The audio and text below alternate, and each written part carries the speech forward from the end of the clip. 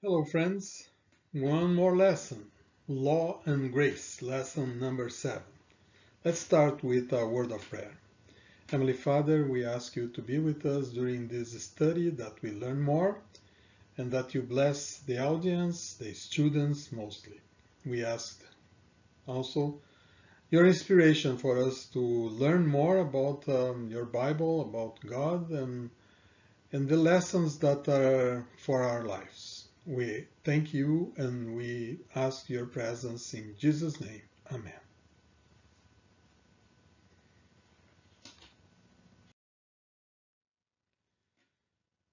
Today we will talk about the law, the importance of the law. How are grace and law related? How do they work in their lives, in the lives of the believers? So the memory verse is Galatians 2:21. I do not set aside the grace of God, for if righteousness comes through the law, then Christ died in vain. In vain. So we will talk about the law when it was in a perfect world. Yes, there was a law in heaven, and there is still a law in heaven. Then law and grace, what is the importance, what is the role of each one?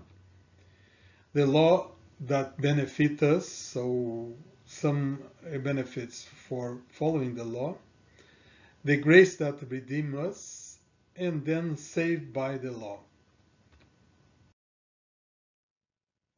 I will start with this question. What is the right sequence related to salvation? A.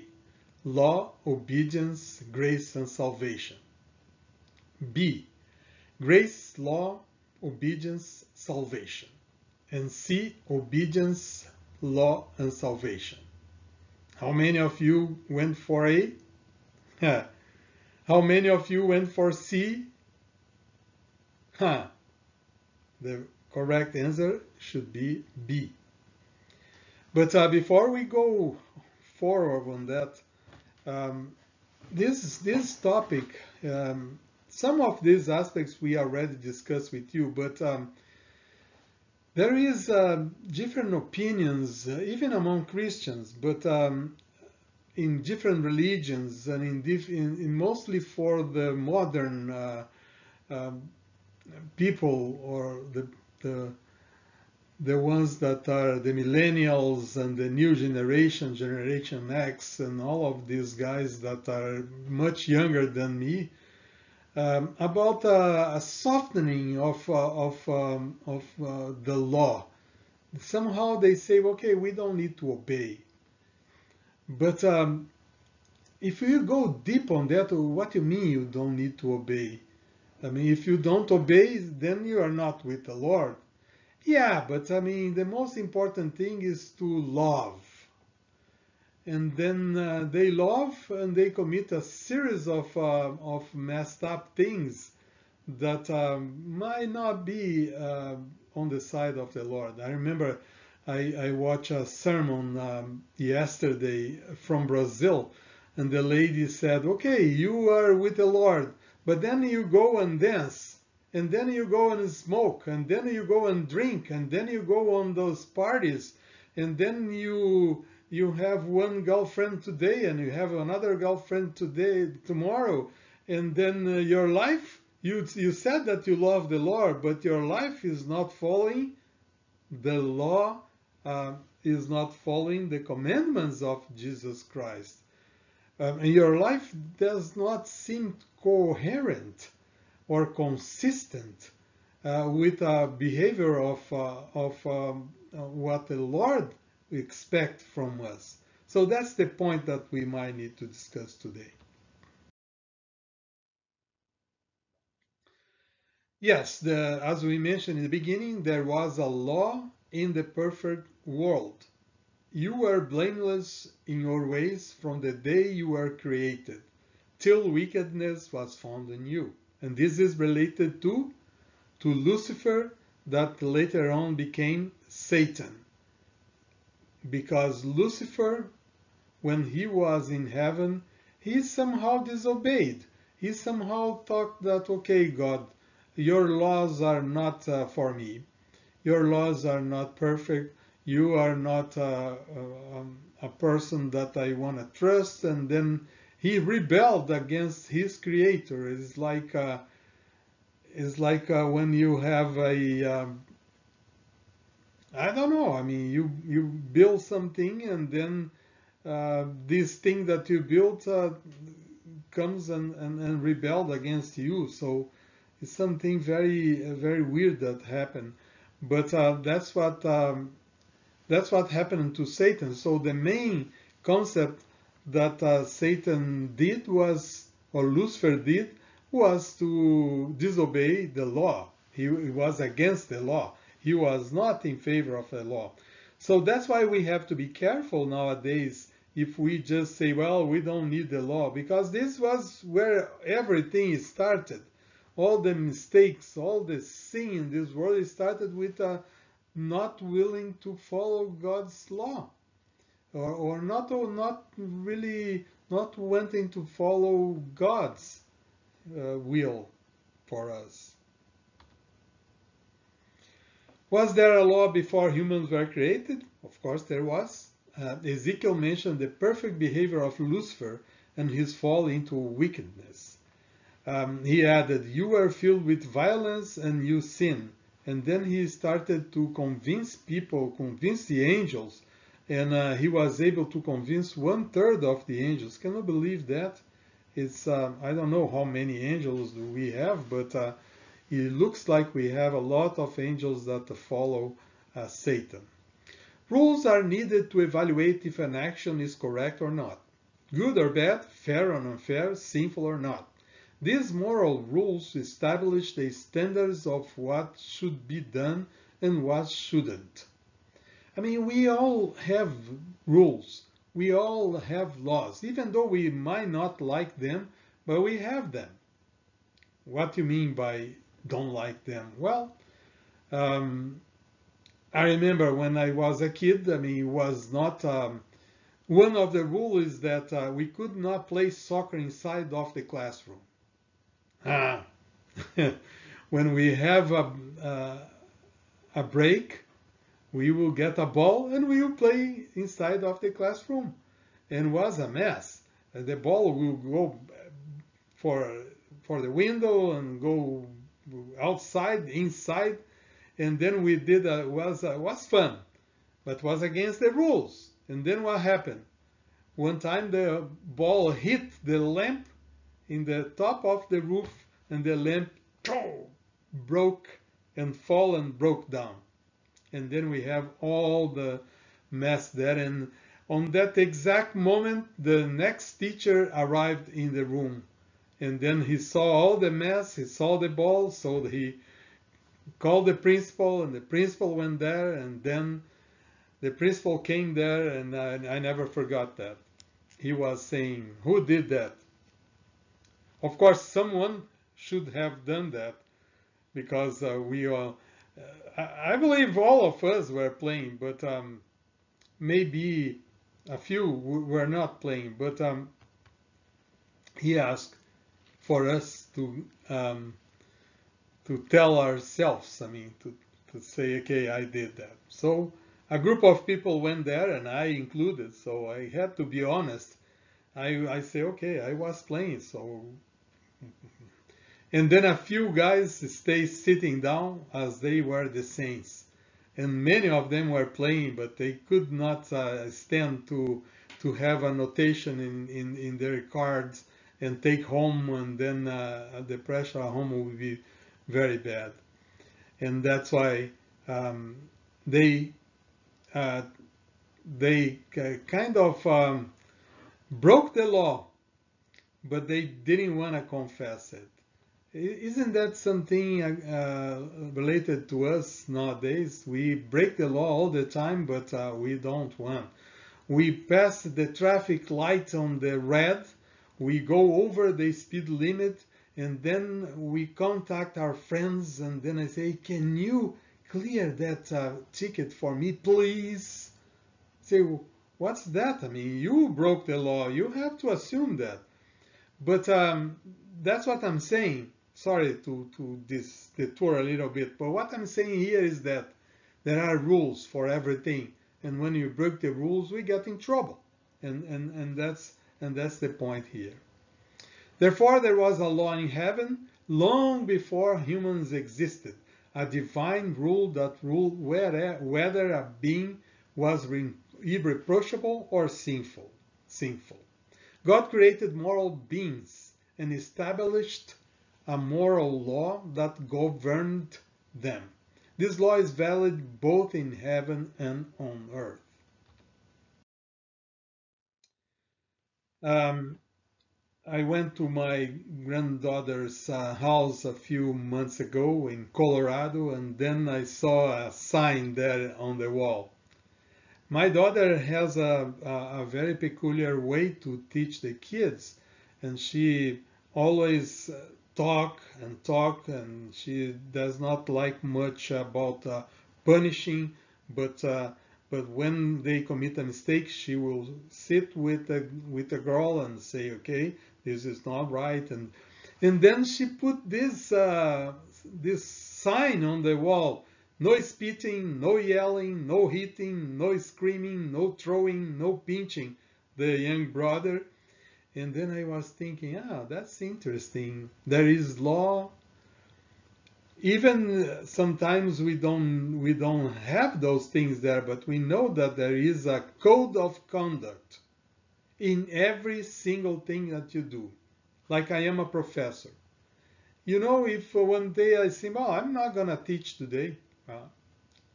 Whatever, I am not in the mood to teach. Yeah, but I mean, I have a salary, I have to teach. I get a salary to teach. If I don't teach, I am breaking the rules. So what kind of employer will stay with me? I probably will have a notation in my card. Hey, this teacher missed the class on these days, on this day. How about if you miss the class? I have some students that they somehow I teach online and somehow they forget about my class. And then they tell me 1 week, 2 weeks, oh, I forgot. Say, well, I mean, what do you expect me to do? You have a class and you didn't show up. You have a class and you didn't do anything. So how can I work with you on that? Yeah, give me a chance, please, please, please, please. Well, sometimes I give, sometimes depends on how long and depends on what kind of excuse. I think forgiveness or forgetfulness might not be the best. And then maybe one week I can forget. I mean, yeah, students are watching this. Forget about what you listen. But there are laws. And then if we don't abide by the laws, we get in trouble. And this is in all society. This is in all areas of our lives. And then it's not different in heaven, it's not different on earth, it's not different in the spiritual world. There are laws. So we cannot say, I love you, Lord, but I don't follow your commandments. They are too strict. What are they? They are too strict to do not kill, do not commit adultery, do not lie, do not steal, do not covet your friends' things. Are those rigid? By the way, if we don't do that, we get in trouble, as we are going to see in another slide. Law and grace. Set your hearts on all the words which I testify among you today, which you shall command your children to be careful to observe, all the words in this law. Moses' speeches in Deuteronomy stressed out how necessary obeying the whole law is. The law is inherent to the covenant. Nevertheless, God didn't say that he would give them the promised land if they obeyed the law. By the way, they didn't obey the law, and God gave them the promised land anyways. He didn't take them out of Egypt because they were obedient. He did it for love. This is grace. God's grace forgives us for having violated his law. And God's grace enables us to obey his law, as well an obedience that arises from our covenant relationship with him. So again, it starts with God, it starts with grace. And then the second thing, as we accept the grace of the Lord, accept salvation of the Lord, we will develop this will to obey Jesus Christ. And we will obey Jesus Christ again using God's power, because in our strength it's very hard to obey. The law given upon Sinai was the enunciation of the principle of love, a revelation to earth of the law of heaven. It was ordained in the hand of a mediator, spoken by him through whose power the hearts of men could be brought into harmony with its principles. Let's explore a little bit about obedience versus legalism, because people say, okay, mostly the Seventh-day Adventists, they say, well, you say that only if you keep the Sabbath, you go to be saved. If you don't keep the Sabbath, you don't go to heaven. And then you guys are legalists. Well, I will not discuss about the Sabbath with you today, because I have done a lot in the past months when we discuss about the Sabbath in the Bible and the importance to have a day. But let's skip the Sabbath. Let's talk about laws. Let's talk about the difference between legalism. What means legalism? They call us legalism. Well, I believe we are not legalists, but maybe some of us, maybe as some of Christians from other religion can be legalists too. Once they put the definition here, once they think they follow the law, and then they will be saved. So that's the main thing. Instead of being saved by the grace of Jesus Christ, by the blood of the Lamb, that's salvation by faith in Jesus Christ who died for us. They think that they can do something and then be saved. They can do something and then God will reward them because of what they do. And this is the concept that we get since we are kids. I remember I was in church, and then, if you want to go to heaven, you have to do good. You give offerings, you help the poor, and then you read the Bible, and you keep the Sabbath, and then you go to heaven. You keep the law, and then you go to heaven. And that was kind of a mistake. Fortunately, when we grew up, we figured out that it's not exactly like that. We go to heaven because we accept Jesus Christ, and then we follow his commandments. So I went to the dictionary to see what is legalism, and then the definition of legalism was, according to these ones here, excessive adherence to law or formula. Okay. The theology definition say dependence on moral law rather than on personal religious faith. So now we have a little more specifics. So legalist is the one that think that their dependence, their religion is based on the law. And then we go further on that, putting law above the gospel. So this is the biblical definition of legalism. So once you think that, I think that's the problem with the Israelites. They went so much into the law and create other further laws on top of that. and then they create so many things, so many minutiae, so many small laws and amendments, I would say. Amendments and amendments and amendments, and they follow the law more than they follow God. What do you mean by that?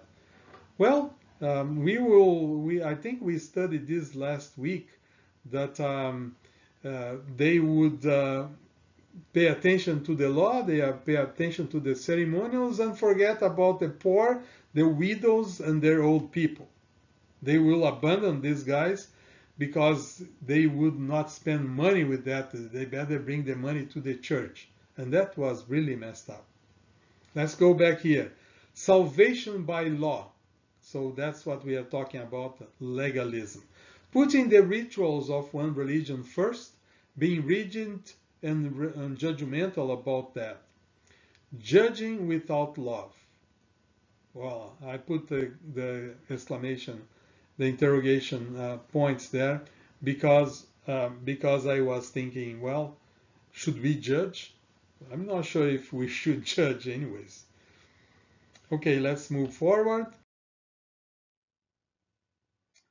There are some benefits to follow the law. Aren't there? Let's take a look on that. And now, Israel, what does the Lord your God require of you, but to keep the commandments of the Lord and his statutes, which I command you today for your good? Love, one of God's qualities, permeates the book of Deuteronomy. God loves and asks for love. Why would a loving God put limits on his children with a strict law? Because he loves us. God wants us the best. The best thing will happen to us if we obey his commandments, his structure. Remember, life has structures. When we don't follow them, we get in trouble. Spirituality has structures. We don't follow them, we get in trouble, and we lose our spirituality. The law is like a protective fence. It keeps us from making mistakes. It also teaches us how to have a healthy relationship with God and our neighbors, which is for our own good. So once we don't have laws, we got in trouble. See what can happen. There are discussions, um, there are death, there are prison, and then all of this can happen once we don't follow the laws.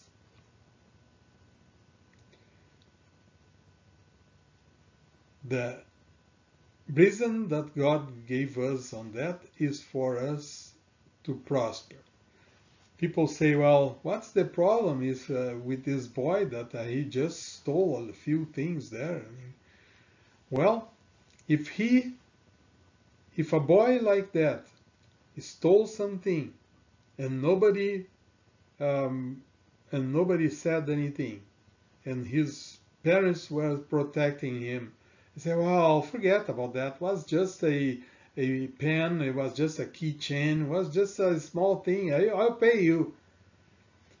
This is the beginning of a thief, because this boy, when he does not know what is right and wrong, he starts doing wrong things when he is young, and then on top of this, if there is no punishment, if there is no consequence, he will do more and more and more and more. So people must know that there is consequences when you disobey the law. By the way, why are you? That's why we have the law. You should not steal. Okay, those are the commandments. I was thinking, do you remember any? One day I will transform this class in a panel, and I will have more attendance. I'm thinking about that. So consider yourself if you would like to come virtually, and then we can have a session maybe on Friday nights or Friday evenings, just to discuss this issue a little more and have more people speaking instead of just me here. But one thing that I was considering here is what are the benefits that we can have for obeying the law? Um, let's take a look here. You shall not have no other gods before me. Um,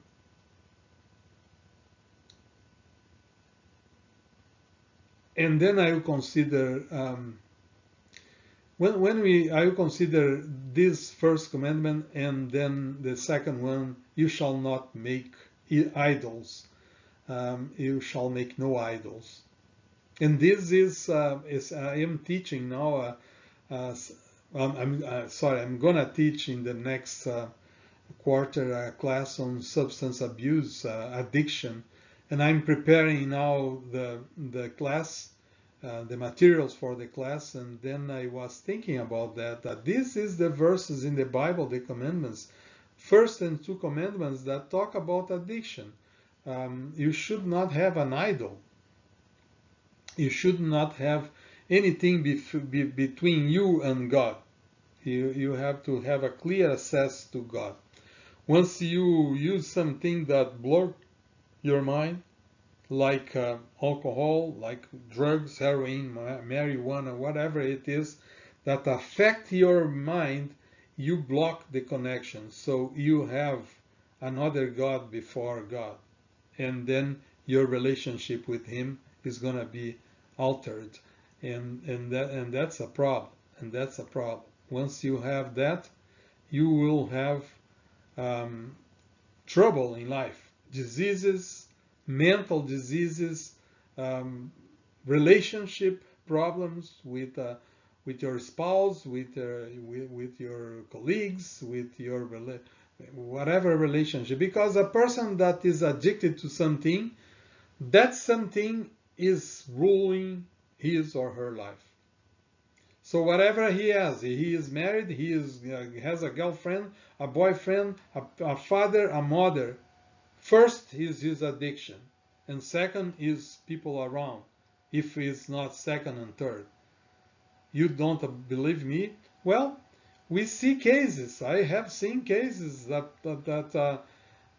young folks are addicted to a drug, and they will steal from their parents whatever they could to sell, and if they don't steal money, they steal money or steal things to sell to buy drugs, because their addiction, they're addicting. They have other idols before God and before everything.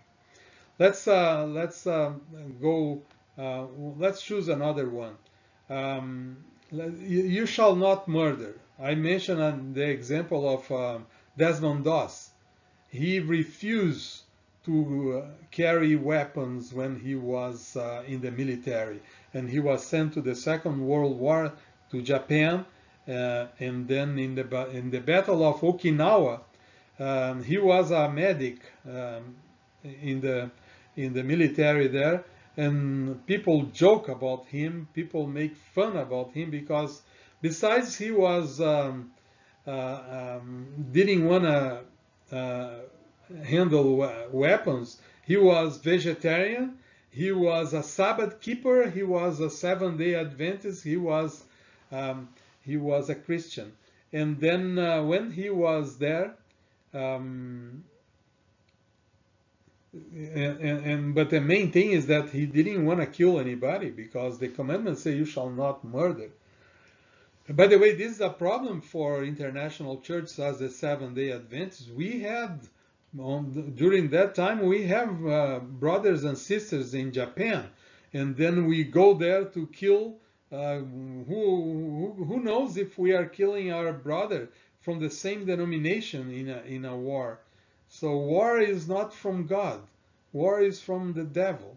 And then whenever we have war, we have death and we have suffering. And I'm not sure if war solves anything. But in any case, the Second World War was and the Japanese War was a war for defense of our country. So that's okay. We are not gonna get into this issue. But Desmond Doss didn't go to this, and in the Battle of Okinawa, he was able to save about 70 people that were, hurt in that battle, and he was able, because he was a medic, he was able to save, including he saved some Japanese on that war, because his concept was a concept of no killing, and then that's advantage. He became a hero, and he was condecorated with a medal from the United States president for that. You shall not commit adultery. Well, that's an easy one. Once you commit adultery, what can happen? You can be killed. Yeah, because people, once they know that you slept with somebody else that were theirs, you better run, man. That's not a joke here. You shall not steal. Well, that's clear. If you steal, you go to jail. If you use drugs, you go to jail. You know, when I used to work in a jail facility in California as an instructor for helping the inmates with their substance abuse. And then when I was talking about drugs, I would tell them one thing. You know, if you use drugs, we have three options for you. One is jail, and that's the one that you already have. The second is hospital, and then it's gonna come early or soon if you don't change. And the third is death. Jail, hospital, and death. Those are the three consequences if you start using drugs. And the same thing with steal. You shall not steal because jail is waiting for you, and who knows if that is not coming to you. There was a history of a boy. He was a young adult, maybe 18 years old. And he was with his friends, and he didn't know. Well, they say that he didn't know. His friend, he was driving, and then his friend asked, okay, can we stop by this 7-Eleven? We will buy some sodas there for us, some snacks. So he stopped by, and then the guy went inside, and guess what? All of a sudden he heard a big explosion, boom, boom, and then the guys came back from the store and told him, turn the engine and let's go. And then the friend entered in the car and they run away. And then this boy asked, what happened? So someone hit you? And then the guy said, well, we tried to assault the owner and steal the snacks and the things there. But he had a weapon. And then we start fighting with him with that weapon. And then we ended up killing the guy. Guess what happened? This friend of the driver was caught, and he got life in prison, a life sentence. And this boy that he claimed that he didn't know anything about that, he was just driving, and didn't know that the guys were stealing anything.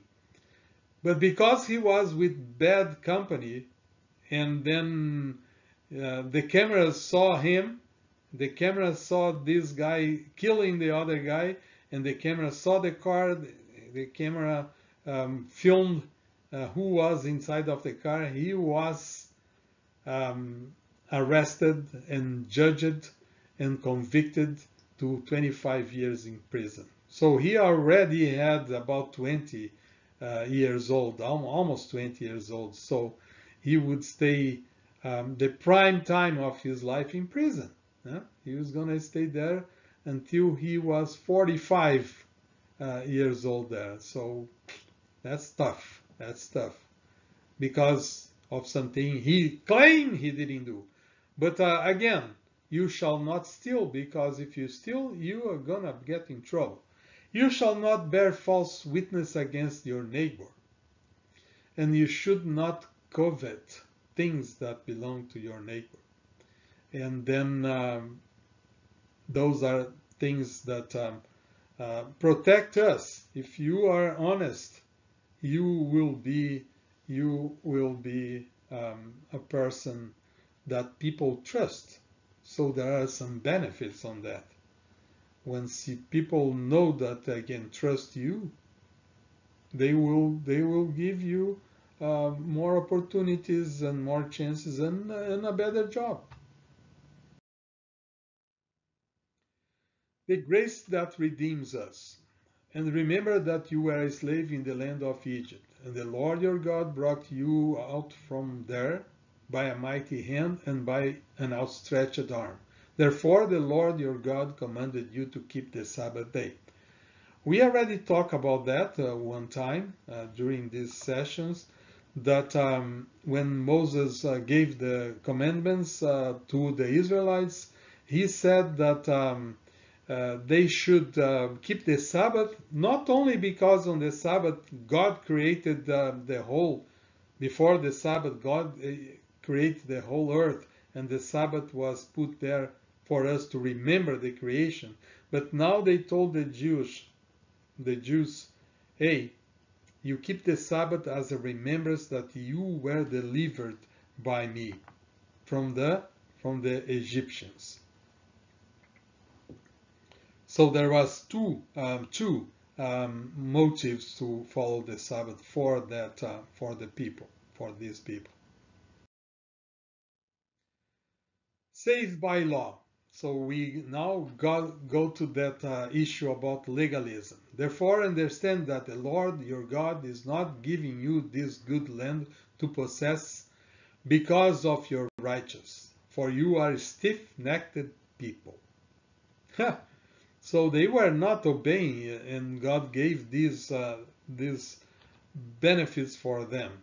How is our own righteous? How well we obey the law related to our salvation? God planned our salvation before creating the first human being.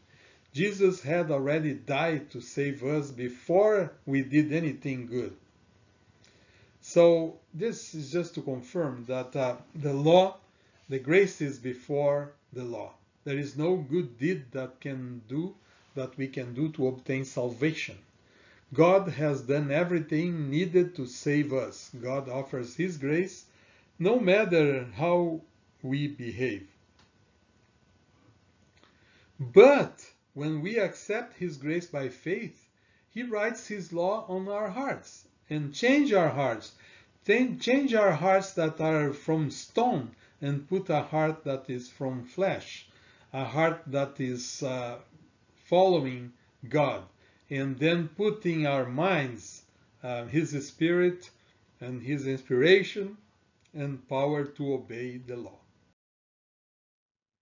God loves the sinless angels who do His service and are obedient to all His commands. But He does not give them grace. They have never needed it, for they have never sinned. Grace is an attribute shown to undeserving human beings. So we are the ones that are getting grace, and you don't deserve that.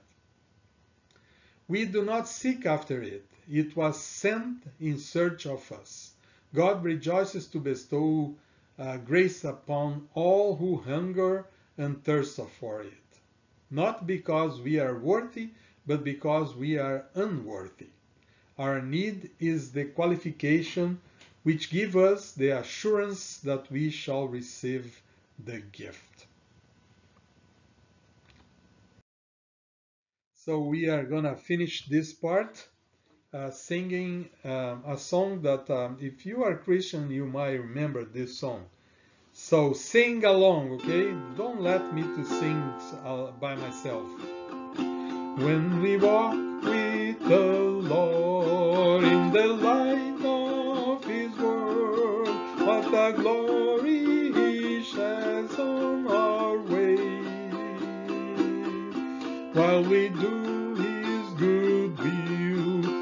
abides with us still, and we all who will trust and obey. Trust and obey, for there's no other way to be happy in Jesus but to trust and obey. Then in fellowship sweet we will sit at his feet, all will walk by his side in the way. What he says he will do, where he sends we will go. Never fear, only trust and obey. Trust and obey, for there's no other way to be happy in Jesus but to trust and obey. But to trust and obey.